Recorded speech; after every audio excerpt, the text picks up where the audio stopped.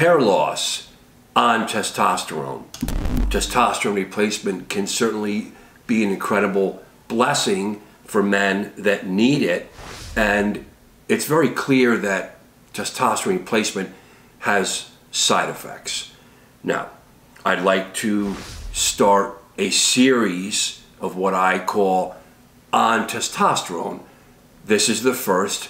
I'm going to go from the head all the way down as if you were a new patient of mine and I was diagnosing you with low testosterone and considering therapeutically giving you testosterone. I always start with men from the top down.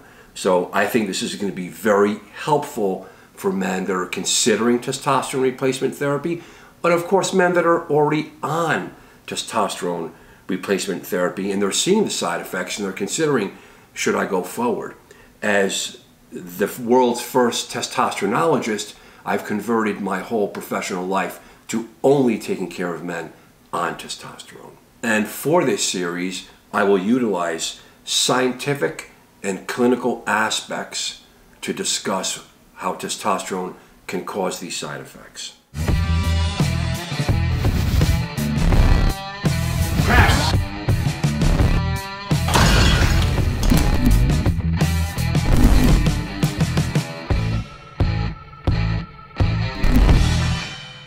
So, taking it from the top, hair loss is called male pattern balding. It's a multifactorial process. It's an interplay of hormones, genes, other medical conditions like thyroid, autoimmune conditions, and dermatologic conditions underlying like psoriasis, eczema, or seborrheic dermatitis. Age, as someone gets older, even women, hair loss occurs. Stress and depression.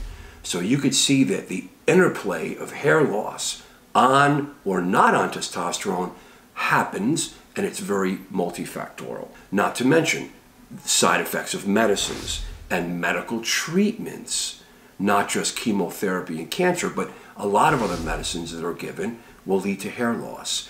So you have to understand this, and you have to be a great internist, testosteronologist, and do a detailed history and physical. The science behind male pattern balding and hair loss. We know that testosterone, both endogenously from your own body, your testicles, and exogenously, which is administered from shots or from gels, pellets, will convert to dihydrotestosterone, DHT. DHT is 5 times more potent than testosterone itself systemically, and it has to interact with the androgen receptor. There's multiple genes for this all throughout the body. DHT is active classically in the hair follicle, skin, and in the prostate, and also in the central nervous system, and how it leads a man to feel well, not to mention a great libido and sex life. It's not necessarily the amount of testosterone or DHT in your system that causes male pattern balding. It's the sensitivity in the interplay of your hair follicles to DHT. It's determined by your genes. This is why we see men that can be on testosterone, not to mention steroids, even aggressive steroids like Tren, and not have hair loss or very minimal hair loss. There's so much genetic play going on. This is why when I see a man initially not on testosterone replacement, and we do the review head to toe, we talk about hair loss, and I see that he's already lost some hair, or he's basically balding fully, I'll say to him, testosterone replacement is definitely going to worsen this. Of course, we're going to talk about the therapies you can interact to slow it down, but this is a strong warning. If your hair is that important for you, I say it all the time, and you're not feeling that poorly, and hair is a deal killer, don't do testosterone replacement or be very, very, very concerned that it's going to worsen this condition for you. What can be done for men that are on testosterone that want to minimize hair loss? Because there's going to be some hair loss. Number one, get a good history and physical, as I said, to determine underlying medical processes that can be determined, identified, and potentially reversed. That's step number one. Get a good history and physical. Okay, what are the agents? Let's roll the sleeves up. Minoxidil. Topical minoxidil is only for, not for the pattern balding in the front, it's the top and apex. Very important, back of the scalp. The mechanism of action is that it prolongs the growth phase of hair growth, and it brings increased circulation to that part of the scalp. Next, 5-alpha reductase inhibitors, finasteride, that everyone knows is Propecia, and dutasteride. This is for BPH. It's a DHT 1 and 2 blocker. But people really in the streets and guys that know this stuff know that these drugs are very effective. These definitely will work on slowing down hair loss off testosterone, just a natural man, and on testosterone. The problem is, and I'm telling you, be very careful with this. It's not just take a drug, testosterone, and hey man, let's block the effects of it, because the libido, the central nervous system, remember, there's many genes, and there's definitely receptors in your brain for libido and well-being and depression, for DHT, not to mention androgen receptors. When you use these drugs, you have to be very, very careful, because if you don't use them properly, even small doses, like tiny quarter doses and every other day doses, twice a week doses, men tell me that my sex drive really got affected, doc. I don't know if it was from this or something else, but I don't know if it's worth it to me, doc. I want to have a great sex drive. So be very careful for men that are on testosterone thinking they could use this, and of course men that are not on testosterone. See finasteride syndrome. See that video I did. Please, men, beware. Next, ketoconazole antifungal medicine shampoo, or just the medicine delivered topically. It's controversial that it's a DHT blocker, but the mechanisms that I believe actually work on this, and it works a little bit. This is like a toolkit, right? I'm just giving you every single tool that I know medically as an expert taking care of men and testosterone. That it reduces the inflammation that can occur from many, many conditions in the scalp. These are dermatologic conditions.